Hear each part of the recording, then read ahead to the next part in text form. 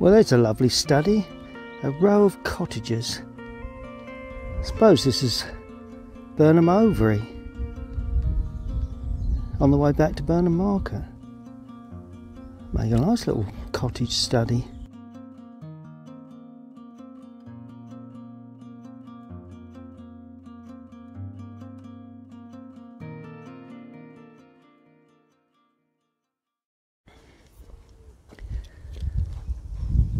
Okay, well, it's another painting out in the garden of my accommodation here on the North Norfolk coast, and it's a study of local cottages which are just down the road from here, about 5 minutes walk, and I just thought they shone in sunlight and I just fancied putting those down. So let me lead you through the painting process. Well, as always, I show you my setup. I have the laptop with the subject there, little sketch that I've done, and the drawing now on the board. Well, here we go then. That's the two brushes yet again. That's about all I've used this week really. The number 4 pointed mop and a small rigger. Now the first thing I'm going to do is to lay on the sky. It'll be a very simple sky, and I'm actually going to damp some of the area. I'll be picking around the church tower and the buildings, and we've got red tile roofing, so we need that to remain fairly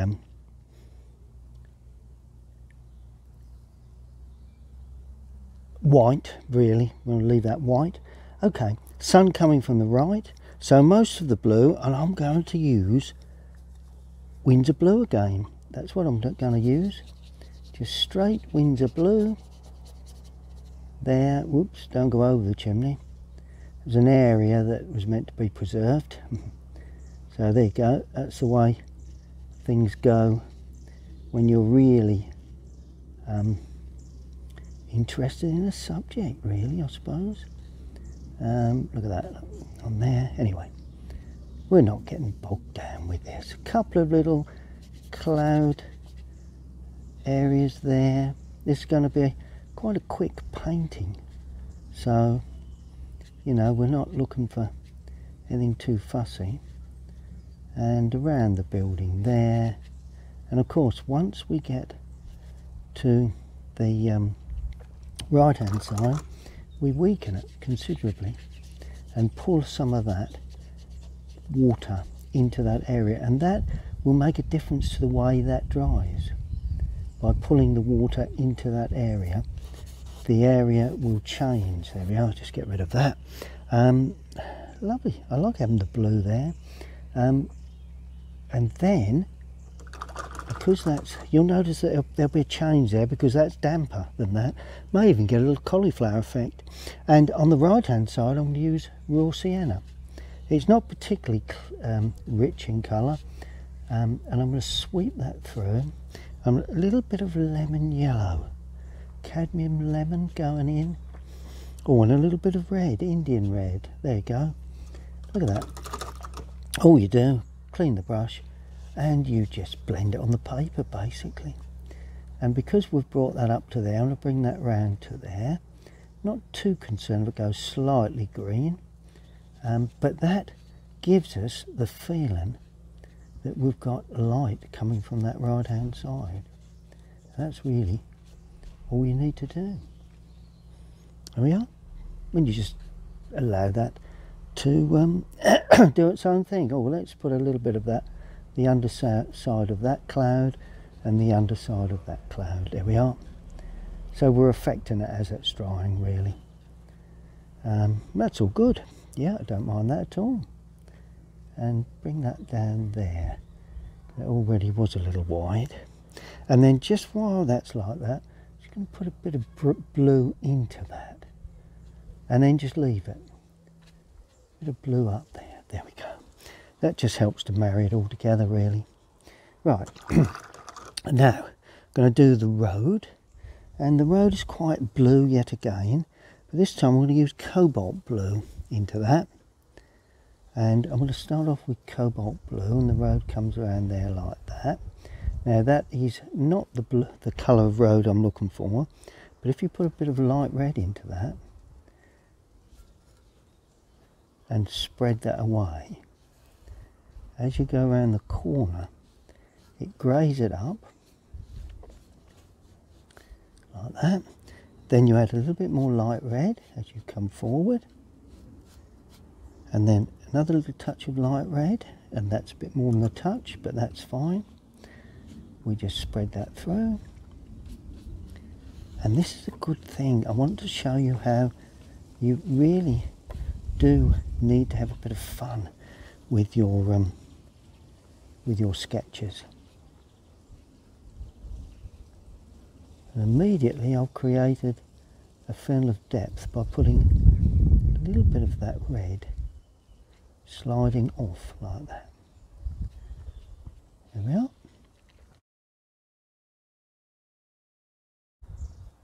Next comes the roof, the tile work, and that will be just purely light red, I think. It's not a bad red for pan tile roofs, roof work really. And I'm not looking for detail at all. It's going to be fairly simply painted. And the main red is going into that part of the roof. And I shall enhance that now by banging it a little bit more. Oh, and a little bit of burnt sienna. Can I pick up a bit of burnt sienna? Yes, I can. And I'm just streaking down just to give an impression of those pan tile roofs. They will dry just that little bit. And this one is going to be still red, but I'll put a bit of blue with it because I don't want this one to dominate that one. There we go. All the time being aware of where the lights and where the darks will be. And I'm just putting a bit of red with that, and in particular at that angle again, because it is a red pan tile roof, but we've got to watch that we don't overpower. So I don't want the eye led. I want it led to this area, not outside the picture. There we are. So that's the roof area. And of course, while we have this red tile work, we've got some detailing around the window. And where will it come? There, or there is a bit of detailing across there like that, along the gutter line. There we are. And do we have it under the sill? No, we don't. So really it's just around the edging, and there is a pattern for this, but I'm not getting into that because it's not that type of painting. It's very impressionist, because all I'm hoping to do is to capture the light on this particular subject. So if you watch closely, none on the top there, or a little bit around the doors possibly, but anyway there's certainly some there, a little bit around window there, a bit around that window. There's a bit of a climber there. So yeah, I think that's probably, oh, there is just a little bit underneath there. Oh, and while we have this colour, yet again, this wall is a grey, warm grey, flintstone. And there's varying depth, varying tones of flint in there, but that's basically the start. Then we have 1, 2 little warmer pieces like that. Want to leave some white, and 1 or 2 yellow pieces as well, here and there. It's all going to be in shadow, but you need a bit of colour on there. There we go. Now I don't want that church to stand out. I want that to sit right back. So all I'm going to do, I'm going to use ultramarine with Indian red and turn that in to start with. That is going to be my shadow colour. So I'm creating that as a shadow, which will be just purely, let's do the buttress areas first, there, and then we're painting down. So it's not the true colour, this is the shadow colour. I have to finish that roof off shortly. Right, then a much lighter blue going in this side, because I want that to soften and finish away in the background. Don't want that to be of any real substance. Now I'm using a little more blue here for the painting of the roof work. I don't mind if a bit of that bleeds through. So that's the roof, and this is the roof as it goes away into the distance. It's a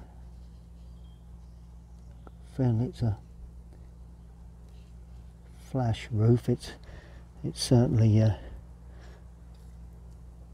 interesting area. And then we have the belfry area there. We'll attend to that shortly. And this area is somewhat lighter, so I'll just scratch that down. There we are. There's a lovely bit of light on there. Isn't that lovely? You know, there's no need to paint everything in. That's the worst thing you can do when you're painting a subject.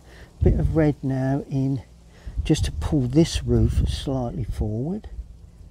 But overall, pantile roof, but treated very simply.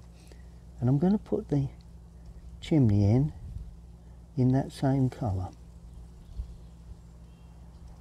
Treated very, very simply. And that's all you need to do for the background building.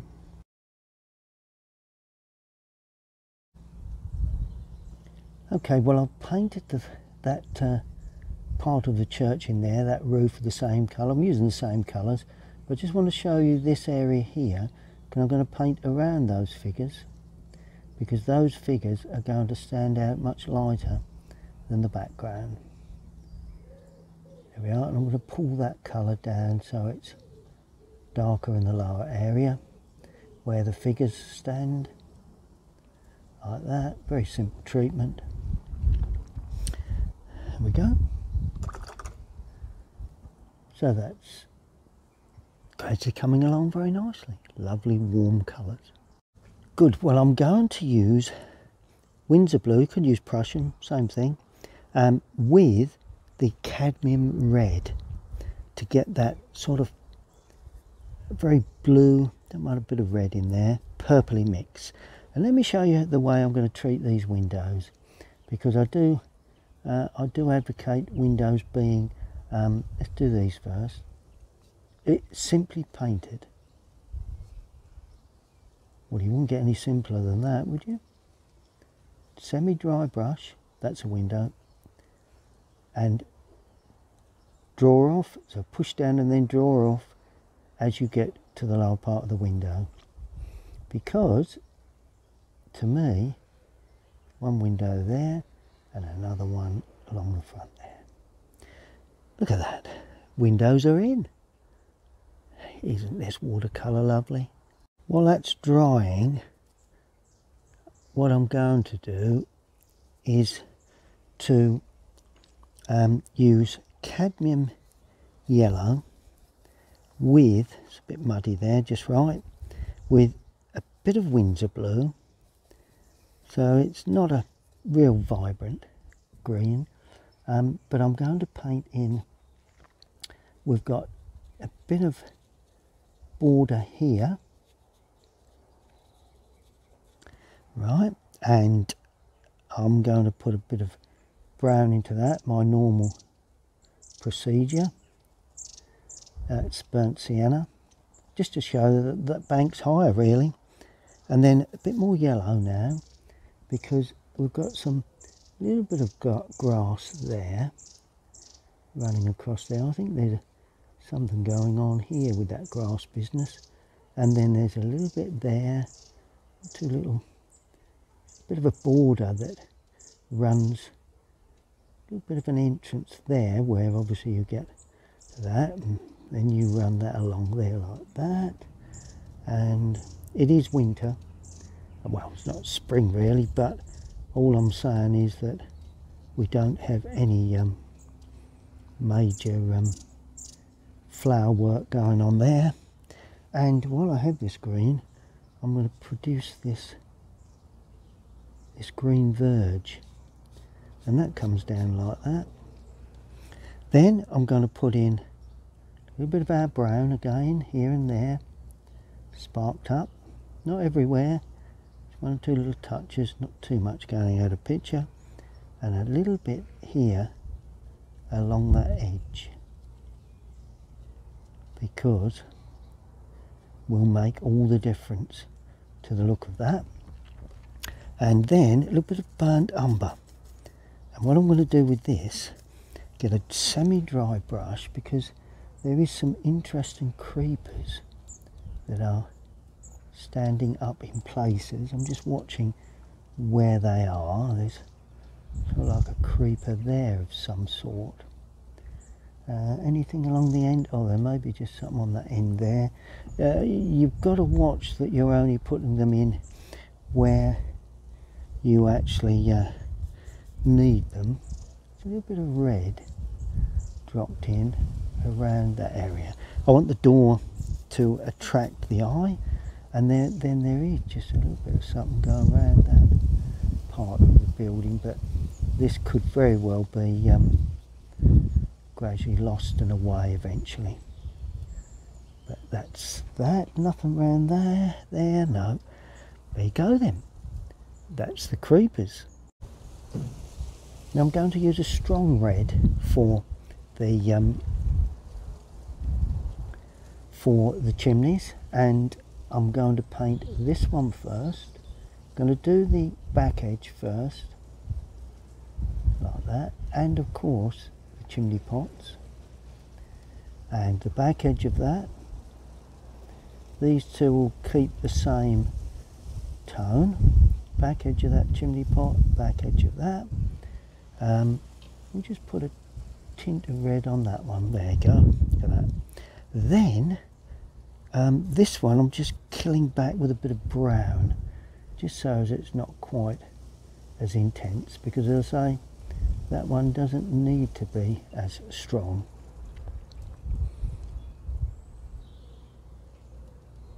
Yep. Now just while we have this brown in, I'm going to take a little bit off the brush, because we do have some planting that runs right up there, and I like the idea of that, because we can actually then see that masks a bit of the building behind, but also shapes the figures up in the corner of that building as well. And because it's red, don't want to go over that building too much, but because it's red, you gradually lose it. But of course, when you come to the lower area, you need a bit of blue in there. So any blue does it.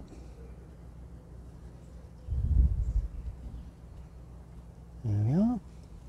And that, take that a little bit higher, shall we? Don't want to go too high with that. There we are. That depicts something behind the building itself. Bit more red. We have a red cap to this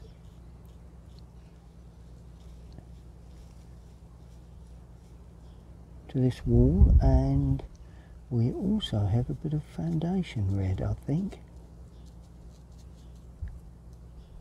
and that gets larger as it comes forward. There you go.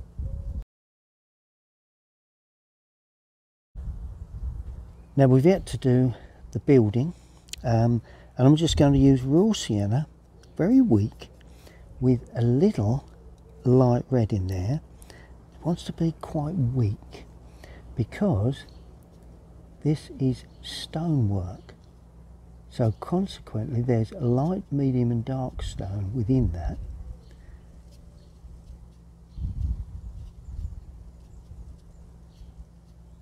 There we are, look at that.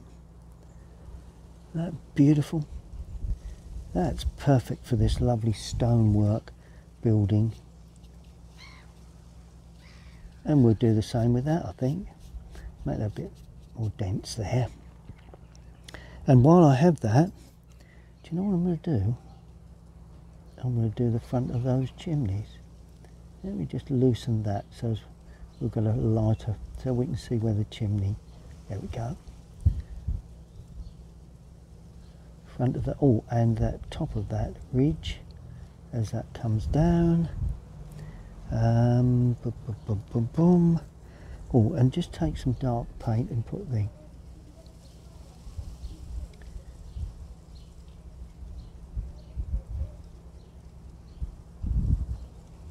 there we are. That's the weather vane really. Now, the figures.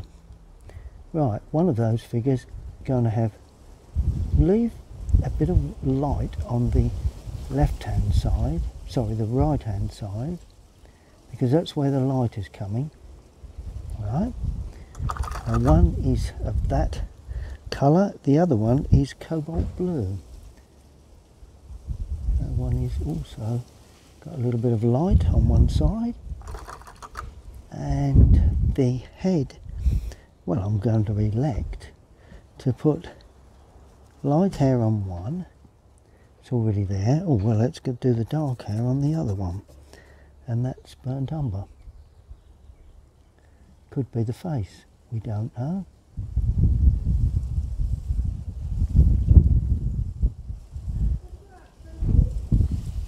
Also the legs. Bit of movement if you can, but other than that, not too bothered with what we've got there. That seems to work. 4 figures. There we go. Tell you what, we're not far off finishing with shadows. Now my shadow for today is Indian red and Windsor blue or Prussian blue. So it gives a lovely tone. Now for start off, all I'm going to do is just produce these buttress areas and here. Just give that a little hint of a buttress, and of course inside there the belfry, and a little bit of shaping there, a little bit there, and the belfry window, I would presume that's what that is. There we go. And I think that probably is all we need, except casting shadow from that area onto that roof line there, because I'm pretty much happy that that is dark enough for the shadow itself. And then we have a shadow under that roof line, shadow there, bit of a shadow there, and we do have a window in there, so I'm putting that in as well. It's like a large sort of window there. All very impressionist, must be,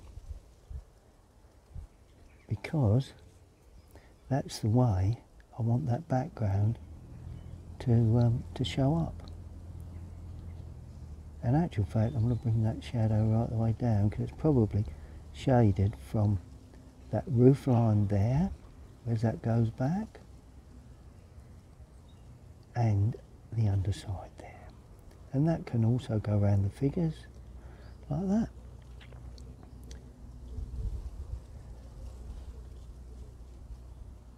Just a little bit of light coming through, but other than that it's going to be quite dark there. There we go. Perfect. So that is all we shall do for that area. That looks quite interesting little area, and of course we will have, let's have that in shadow like that, maybe a little bit of interest down that edge. Let's just rub that away. Here we go. Okay, right, now the building. Now this is where I really love the feeling of a shadow that runs underneath the guttering down into the window, and we just pull that across, a nice deep shadow, not too dark, and just pull it right the way across like that.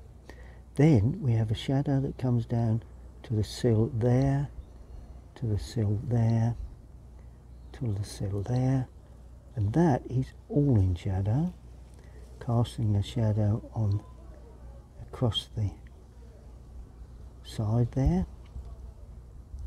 and into the door, and then we have a shadow running across the top down the right. So all of a sudden these windows begin to look a bit more like windows, and just a little bit underneath with the point to give that impression of a sill.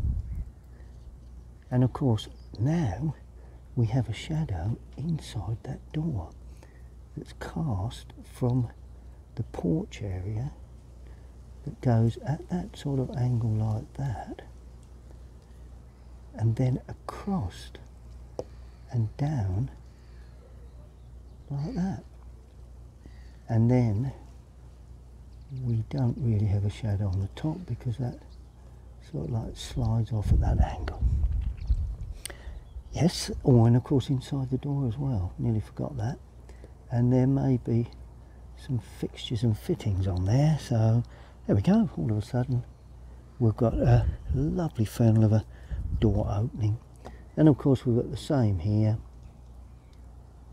like that. Might as well continue that right through. There, there, oh yes, yeah. Let's not forget this door here, similar sort of attention or treatment. It goes in like that. Here we go, and then we've got a door there, and there may be a little bit of addition there. But other than that, a lovely feeling of a door. Now there are other shadows, of course. We've got from the chimneys on the roof, like that. One there, and of course one there. Personally, I think I've already got the shadow just down the back edge of those, under there and under there. But I've already got the shadow colour, I think, for the there we are, for the chimneys themselves. I think I'm happy with those. They really ping out. That's what I'm looking for, really. Now, just a little bit of dappled shadow within that area there, and of course under the figures, like that. Two little touches here and there, and that enhances the whole thing. You know, that gives us the feeling that we do have interest across that window. Oh, and down there, of course. Got to remember the light coming from the right, so we've got to be aware that that's where the light would be. Good. Now I'm going to use a bit of license here to create a nice foreground shadow. Now you know me with my foreground shadows. I have to have them, don't I? Well, for start off, that's in shadow. That's the first thing I've got to remember, and I'm going to bring that down to there, a different shadow to that. So this is all in shadow. Don't, you know, no need to paint all of it. You can leave a little bit of unpainted area. Then of course we've got that building. I'm going to paint right up. Hello, wind's getting up like that, and then that wall creates a shadow running across there like that. Then as it comes into the foreground, the shadow really gives a bit of treatment now. Let's give that some real strong treatment while it's still damp. There we are. And then all of a sudden we have that lovely sweeping. I tell you what, let's have what I'd class as a cloud shadow, or a shadow from somewhere casting across that roof line, just holding in that side. And all you do, you put that on like that, and then you soften the outside edge, and that gives a bit of interest without the need for any major treatment, I suppose. Then that's going to finish there. Then we're going to have another sort of subtle shadow there. Perhaps it ain't quite so subtle. Perhaps we're going to have that shadow running like that. There we are, look at that. That really pings the whole thing together. Good. Finishing touches.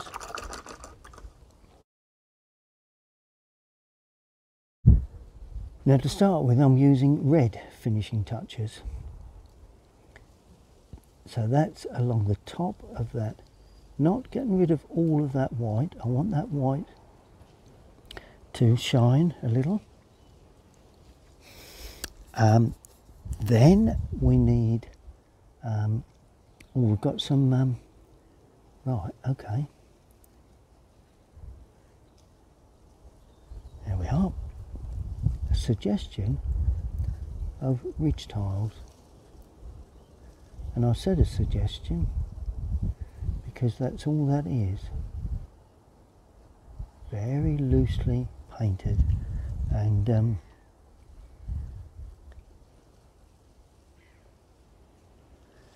we are. Then we've got the gutter, so we're going to pick up this dark shadow colour. Do we have any downpipes? Can't see any actually, so I'm not quite sure where they are, but and then we're going to have shadow on the ridge tile. I don't want to put everyone in, but just one or two, and that brings that right to the edge there. There we go. Then this is a little area that stands up. You get that a lot on these roof lines. In Norfolk there's like a ridge there, and that's just depicted by those. That's it. And this can take a little bit of a ridging, but not to any great extent. And then we're going to use a bit of red again for the inside of the windows. Now I don't know why, but this always seems to enhance a window, gives it that little glint that, and without it I don't think it quite works. And of course the door frame, just soften that a little, it's a bit heavy. Ooh, that's nice. Nice bit of light, that's what I'm looking for. And if you can capture light on buildings, I'm sure you'll be more successful. There we go. And just one or two little patches of this sort of warm colour, just dotted in places, just to show the edge there, and of course within this shadow area, 2 little touches there. We don't want too many there. The main part of this scene is, you know, that area there.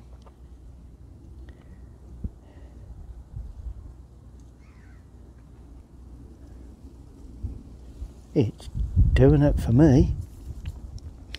And shall we just show a little bit of dotting around if there's some panes of glass here and there, only in the top area, because I don't want that to go too far. Good.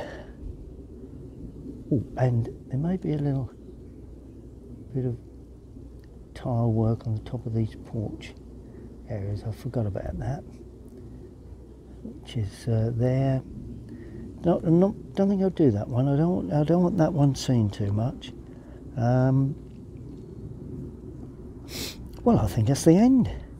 That is about as far as we can go. Let me just put in, and we do have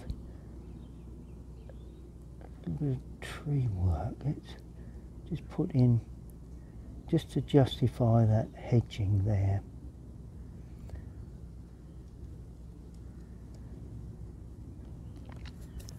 Just think we don't want to make too much of that. I must admit I'm in danger of overdoing that, so let's leave that alone. Yeah, I think we're more or less at the sign up time. Well, I'm going to sign this on the left hand side, somewhere about there, in some of this dark paint that I've just used for shadows. I just feel that's probably the right place. So there you have it. Cottages on the outskirts of Burnham Market. It's Burnham Overy village, and I just want to capture light, and I think to a fairly big extent I've done that. Well, this is my 4th study of the week. It's lovely cottages here in North Norfolk. We've got the stonework and the red tile, brickwork and red tile work, and overall I think it came off quite well. If you've enjoyed watching that, please subscribe to my YouTube channel. I'll be uploading more videos very shortly, but I hope you've enjoyed that little look into how I interpret these lovely cottages here on the North Norfolk coast. Thank you for watching, and we'll see you all again very, very soon.